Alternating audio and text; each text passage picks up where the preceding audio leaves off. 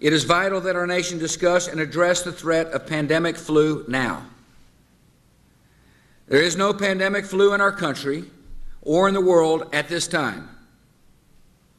But if we wait for a pandemic to appear, it will be too late to prepare.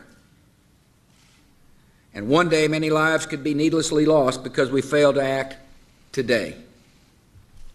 By preparing now, we can give our citizens some peace of mind, knowing that our nation is ready to act at the first sign of danger, and that we have the plans in place to prevent and, if necessary, withstand an influenza pandemic. Thank you for coming today to let me outline my strategy. Thank the United States Congress for considering this measure. May God bless you all.